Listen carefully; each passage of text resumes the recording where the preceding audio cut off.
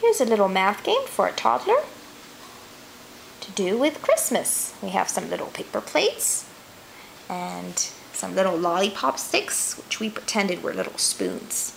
And they each have a number. First of all, we put our little number cards, 1 through 5. You can go up to 10, however much your child is working on.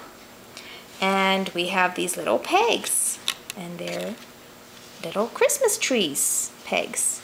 So first of all, we started by pegging them onto our lollipop sticks. If it's number 1, we put 1 peg on. But they got a little bit tricky because they're very small, so they were a little bit difficult for her. So instead, we put them on our plates, pretended they were little foods and we pretended our lollipop sticks were spoons. So we talked about our numbers and how many little pegs we're going to put in each one. So she got to find all the right amounts. This is good for teaching numerals as well as the amounts. You can put them in order.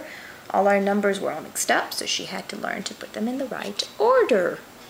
And if you have bows or little trees or little bells, anything to do with Christmas, you can play this game with your little one for Christmas.